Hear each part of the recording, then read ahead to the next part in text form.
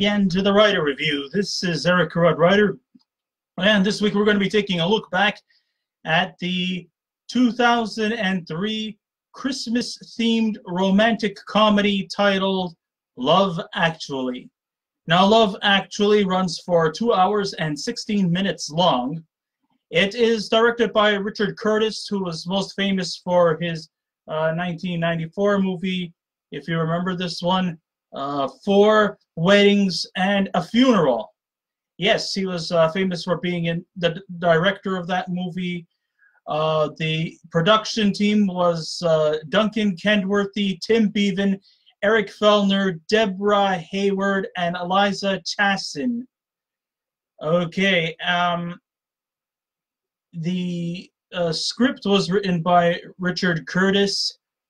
The score was done by Craig Armstrong, the cinematography by Michael Coulter, and the editing was done by Nick Moore, and it definitely had an all-star cast of British comedy actors.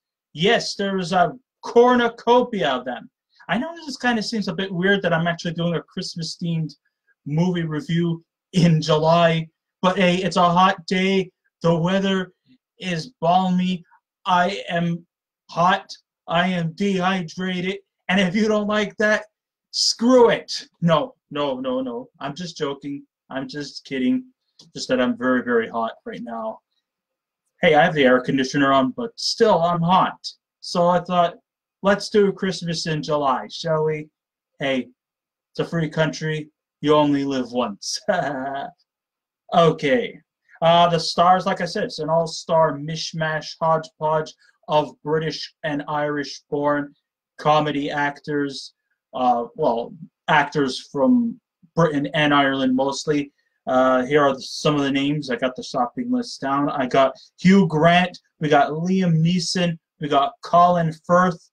We got Laura Linney. Okay, she's American. We have Emma Thompson. God rest his soul. Alan Rickman. Keira Knightley, Martine McCutecheon, Bill Nighy, and Mr. Bean himself, Rowan Atkinson, is also joined the party as well. So, due to his stature as the icon for British culture, complete with aristocratic accents and an immaculate view of upper-class London, writer-director Richard Curtis truly has the substance factor in his favor. However, in this holiday season themed film, Love Actually, he throws all that posh out the window and resorts to sentimental gush, saccharine music, and indecorous humor. Yes, this might be a holiday themed movie, but it's definitely not for kids. Okay, this is not your Rankin and Bass or Charles Schultz or Jim Davis kiddie stuff. This is not your slapstick comedy stuff that you would see in a John Hughes themed stuff like a Home Alone or a Christmas Vacation or the Santa Claus type of thing. No, this is actually an adult themed Christmas movie, so be prepared for yourself. There's going to be a lot of swearing. There's going to be a lot of sexual innuendo type jokes, and this is definitely truly not exactly what you would call something that you would send your 8 or 9-year-old to. Just wait till maybe they turn 15, then they could see this movie. Until then, I would not recommend a smaller, younger audience age demographic to see this movie, because yes, there is going to be a lot of lecherous humor delivered in this. It's not for the light at heart. I'm just telling you in words in advance. This is definitely a far cry from 4 Weddings and a Funeral. It's great that Richard Curtis called up his partner in crime, Hugh Grant, to be one of the stars in Love Actually. But the problem here is that Hugh Grant has been rendered down to a very small supporting role, and in the end he just seems kind of virtually lost in the shuffle of all these greatly talented uh, actors and actresses in there that I don't even think I would even regard his role to be too much of a support, more like a filler spot. But then again, he's not the only one. I think most of this cast is pretty much filler spot. I don't think there's really any leads. Yes, I know this is one of those movies where there's like a whole bunch of subplots and then they all eventually like just come together near the end. Almost sort of like a soap opera type of theme, like an extended 2 hour and 15-minute long soap opera. And then in the end, everybody just sort of reunites and all these subplots that we see featured get all connected into one big plot, wherever that may be. Because then the focus does not really just concentrate on that climactic final spot. The focus ends up being on these all little small little micro subplots that seem to just weave in and out. Okay, so like I said, Hugh Grant has been rendered down to a small supporting role and is definitely lost in the crowd to the overstacked ensemble cast.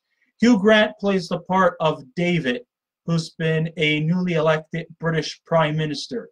Definitely his comical moments truly usurps the other who's who in this ultra British cast, which includes names like Emma Thompson, Bill Nighy, and Alan Rickman. In his witty and subtle demeanor, Grant has become a stapled icon in the romantic comedy genre and definitely can generate a lot of humorous moments with, of course, his nervous twitches and, in this instant, the shake of his tush. Yes, that's right, folks. If you want to see Hugh Grant shake his tushy to some British songs, because this movie is about as ultra British as they come, more British than fish and chips and spotted haggis. But still, you know, this is just, Hugh Grant actually was the one who provides the most laughs, and he actually gets the most out of his character, even though his character is on very, very limited. One of the sad weaknesses about having a whole bunch of subplots segue from one to another is the lack of character development. But I guess if you could play your role off effectively, there's always a good chance that you might just let that slip by. However, that is a big if. So a character break into dance has become pretty common in romantic comedies, but Grant conveys a new and eccentric twist to what is an awkward predicament. When he was dancing to the Pointer Sisters song Jump for My Love, we could see just how embarrassed he is doing it.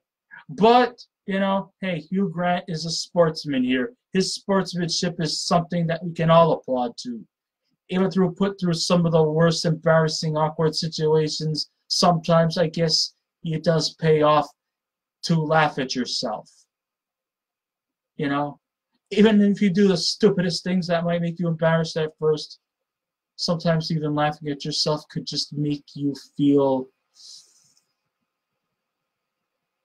at least a little more relieved. Because let's face it, I'm sure everybody else laughs at themselves. Anyhow,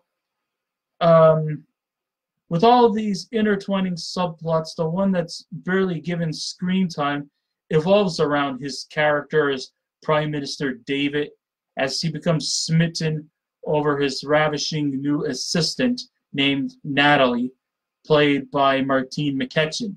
So the chemistry between this sophisticated Prime Minister and this slightly lower class help is the one that really sparked my interest the most. I definitely thought Martine McCutecheon, who's definitely not a household name like all these other names I mentioned before, she definitely adds an original twist to her character by breaking the cliche of the cute, newsy, novice in love assistant by unceremoniously swearing at her superior. I mean, you think that a personal assistant laughing at the head of the office, the prime minister, you would think, oh shit, you're practically fucked before you even started. And many people have had that situation. But since, David is a soft, level-headed individual, he let it slide by saying, that's okay, I swear a lot too. So, it just goes to show you that the guy does have humor as his character and even as himself in real life. And, I wish that there would have been a little bit more better chemistry between them. But then again, since all these intertwining subplots, I wish there was better chemistry for the rest of the others. The opening scenes definitely center around the week before the holiday season, as the ever-present variation of the mod rock song Love Is All Around with a hint of holiday cheer is rubbed into our faces. For all those who don't know the song Love Is All Around, well, Love Is All Around was a song that was released in 1966-67 by a British group led by Reg Presley. No, he's not related to Elvis. Reg Presley and his British band known as the Trogs. The Trogs, the guys who gave you Wild Thing. Dun, dun, dun. You make my heart sing. Dun, dun, dun, dun, dun. You make everything groovy. Dun. Come on, Wild Thing. Yeah, those other guys. Well, in the 1960s, they had a song called Love Is All Around, which was definitely more of a ballad. And throughout this whole movie, Love Actually, the song Love Is All Around seems to kind of be universal throughout this whole movie. Although instead of this actual Love Is All Around song, it is actually just touched with a bit of holiday cheer to it. Yes, the British definitely love their pop music, and Curtis is not ashamed to exploit that to us. He did a similar thing with 4 Weddings and a Funeral with Bye Bye Baby by the Bay City Rollers. Bye baby, baby, bye bye. I don't know all the words to the song. I'm not gonna murder that song. But yeah, it seems very common thread that in most British comedies, they're going to be throwing in a lot of that kind of music in there. Because let's face it, British people love their pop music. And besides, Bye Bye Baby was originally sung by Frankie Valli in the Four Seasons. I'm not sure if, thanks Diane, I'm not sure if it's originally Frankie Valli in the Four Seasons, but I do know they got a version of it before the Bay City Rollers did it in 1975. With a myriad of romantic subplots, these definitely could all stretch to half-hour segments before we see them one more time. Sadly, not all of them were given enough time, and then there are just some scenes that could have been edited out, and I couldn't even give 2 shits about. One example of a plot that could have just been edited out, and I couldn't have cared 1 iota, and that was the scenes involving the body doubles John and Judy, played by Martine, Freeman, and Joanna Page. When they're on camera, they are porn stars, and they are doing fake orgies to each other. Remember, this movie is not for kids, I'm telling you. I wasn't trying to let them down. I mean, there's going to be scenes where you have 2 actors who are porn stars, and they're committing acts of fake orgies to each other. But little do they know that off camera, they actually really are getting it on with each other. But they're afraid to commit to each other and are just too shy to reveal themselves to their colleagues for the fear of getting fired.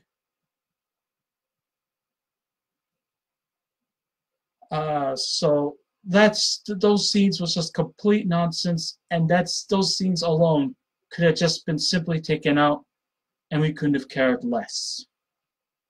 The other story that also I didn't care too much for was involving a hopeless romantic named Colin, played by Chris Marshall, who feels that the British girls are not interested in him. So this rich, spoiled kid named Colin decides to hop on a plane, fly to America, and try to get lucky with American girls just by the usage of his own British accent. He thinks that his British accent might be his ticket to score, particularly with the American women. Once again, to me, this felt like just an overlong Coke commercial. But those were only just two of the subplots that could have been just taken out and nobody would have cared in the least. But most of the stories here do work, mostly because of the talent pool and the good vibes it brings to the story. All right, Liam Neeson is definitely wonderful in this movie. No, he's not running away from the mob or anything like that. There's no Run All Night. This is no Taken stuff. No. This is no Schindler's List and all. He is actually playing a much more effective character here, a sympathetic character. He is wonderful in this role as a widowed man named Daniel, whose 11-year-old stepson, Sam, played by Thomas Sangster, seeks his first crush on an American girl named Joanna, played by Olivia Olsen. You know, just by saying Liam Neeson's character is a widow, just sort of breaks my heart pretty badly just by just saying that alone, because ironically, in reality, Liam Neeson is a widow. Maybe not back in 2003, but, you know, as we speak, he is a widow. I mean, his wife was British actress Natasha Richardson, who died while going on a ski trip in Quebec. She crashed into a tree. And, you know, it's just a strange, ironic coincidence that he's playing a widow here, while in real life he eventually became one. You know, it's just heartbreaking just even just saying that. Anyhow, yes, that's his character, and of course he's trying to help his son, you know, try to get the girl Joanna to love him back before she heads back to America. She was an exchange student. Even though I thought it was kind of a little awkward for an 11-year-old to get his rocks on, still, I actually did feel that Thomas Sangster could be easily forgiven because of the fact that he's got some great comical range, and his acting was actually pretty good. He didn't play off like a precocious 11-year-old. He's not an 11-year-old talking like a 20-year-old. He's a kid.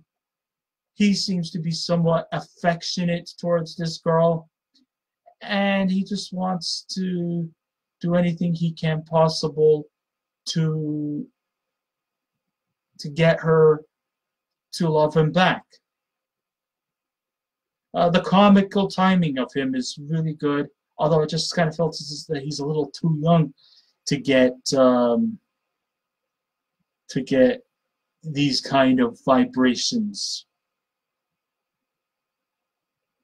And sometimes I do think that it was a little bit forced.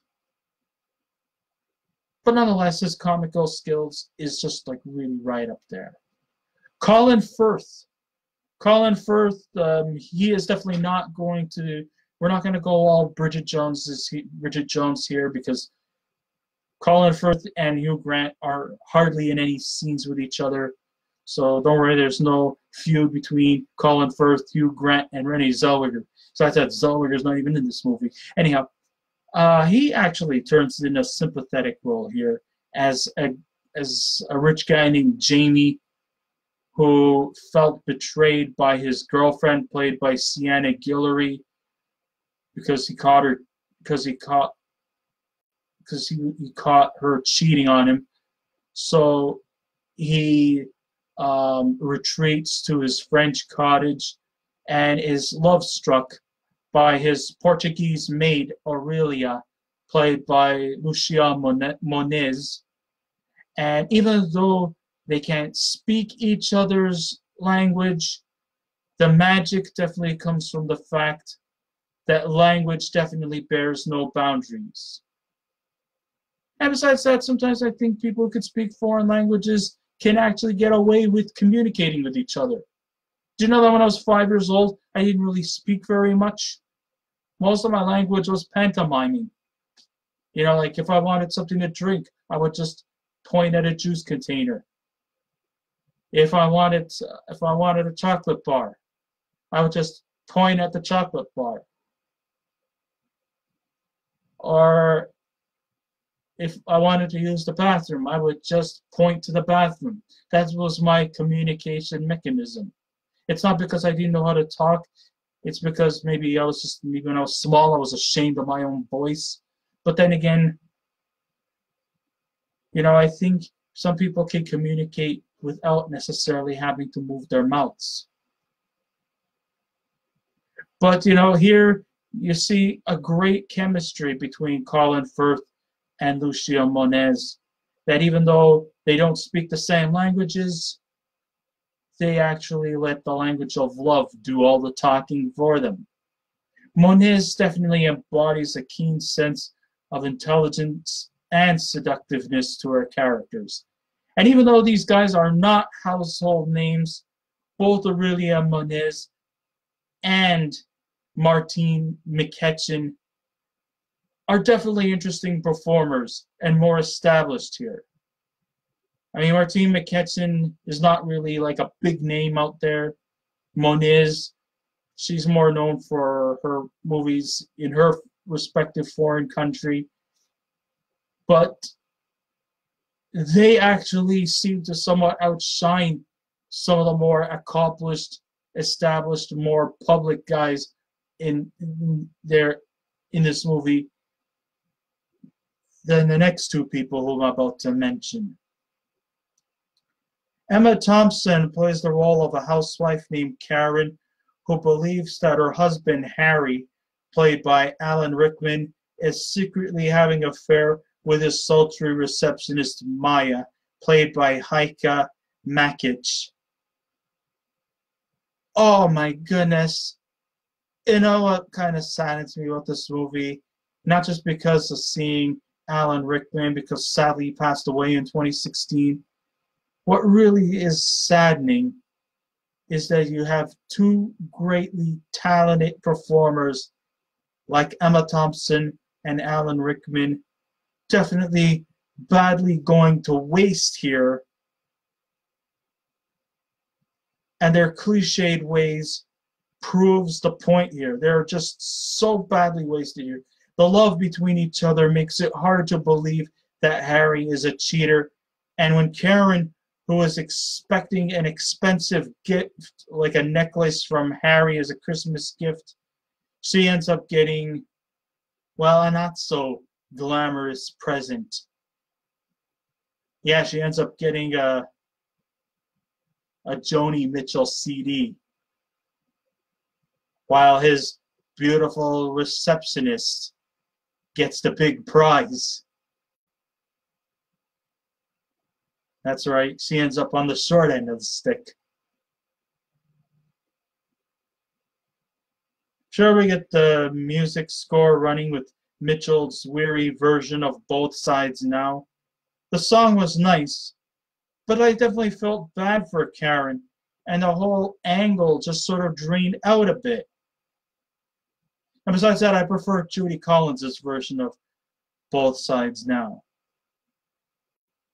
Then next we have Laura Linney. She plays Sarah, who works at Harry's company, and she is somewhat attracted to her co-worker, Carl, played by Rodrigo Santoro, but the relationship is set back due to her mentally ill brother, Michael, played by Michael Fitzgerald. Sure, Curtis likes to include some somber pieces to his agenda, but the things that transpire in the subplot results in strange and jarring moments. So what happens here is she does feel somewhat committed to this character, Carl, but she has a decision to make. Should she spend her life with Carl, or should she just resort to looking after her mentally ill brother? The end result, which although was selfless, I still felt that it was a bit empty, and I think maybe she could have worked some way around it, but in the end she decided, I will look after my brother Michael.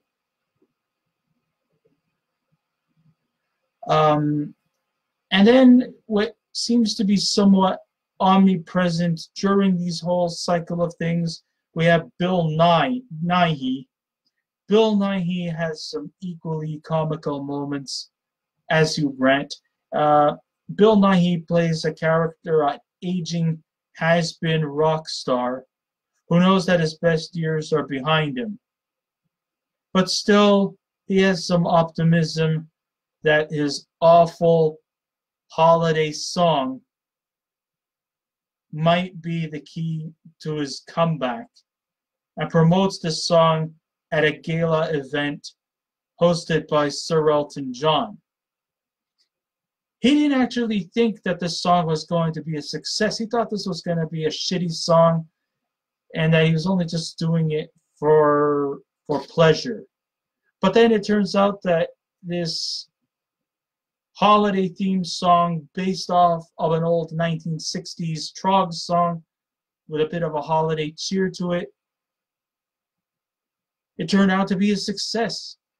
And then he gets a call from Sir Elton John saying that inviting him for New Year's to go to his house and to celebrate. Now, he could have just took this offer. I mean, when is the next time anybody's ever going to get an offer? Whoever got an offer to go to a New Year's party with a celebrity in the likes of Sir Elton John? Instead, he decides to go to a much subtle route and take him and his partner, Joe, played by Gregor Fisher. They decide to just settle down, go to his place, get drunk, and watch porn. That's basically what Bill Nighy's character does in this movie. He gave up this whole Elton John visitation to just stay at his place, get drunk, and watch coitus.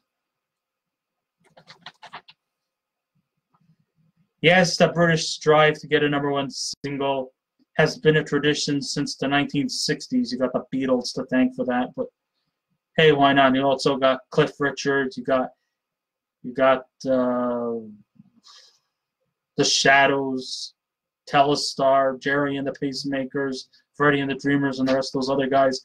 You got those guys to blame because the British have always been obsessed with having #1 chart toppers. And it has been a community feeling in the UK more so than it does in the United States and Canada. Sure, the cost of oneness is expensive, especially having to deal with saccharine music, which is something that kind of seems to be a bit of a weakness in this movie. I mean, it's fun. I mean, overall, you know, like I said, it was a fun movie to watch. Remember, this is adult themed. I would not recommend the little kiddies to see this movie, because you're not expecting to see Santa Claus and a ho-ho-hos. No, no, no. You're not expecting to see, you know, light-hearted stuff. This is pretty dark themed for a holiday movie. But then again, do all holiday movies have to necessarily be for kids? No, not necessarily. But it still has a lot of spirit to it. There are a lot of subplots that were very good. Some of them could have been edited out, and I would not have cared less. But I think they really overall played very, very effectively. Richard Curtis, who brought you Four Weddings and a Funeral, really brought in the ensemble of talented performers in. It was just too bad that some of them were just badly underused, and a lot of them were underdeveloped. It was a shame that Hugh Grant was not really given as much airtime as we would love to have had him in.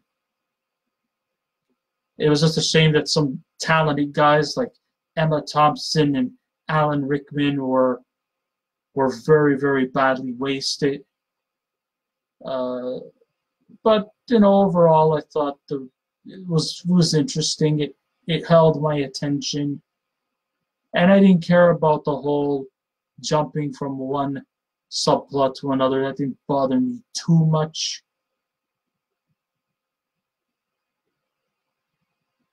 But I still think that maybe there was just too many subplots. I mean, there was a lot of laughter, there was a lot of humor, and I had a good time watching it. So it was not a complete waste. So let's go on with the score here. If I was to give this a score out of 10, I would definitely give Love Actually a 7. So I guess this ends my writer review. Thank you all for listening in. If you wish to subscribe to my channel, please feel free to do so. If you wish to leave a comment, go right ahead. But just remember, be kind, be courteous, and please refrain from any rude comments. And I will be back again with another movie review. So until next time, this is Eric Writer saying, keep watching those movies, and I'll see you around. Goodbye.